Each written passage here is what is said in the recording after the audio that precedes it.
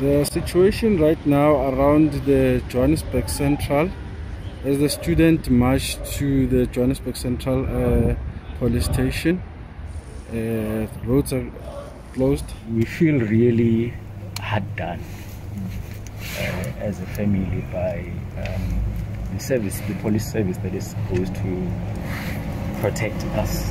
You've proven yourself to be a liability.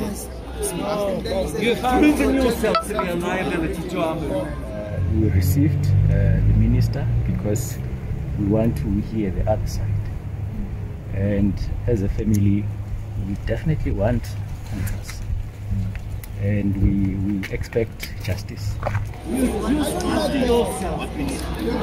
You're asking yourself. I know. We appreciate the gesture of the minister. We got some briefing as well as the steps that are taking place. We are placing the trust in the authorities that the right thing will be done.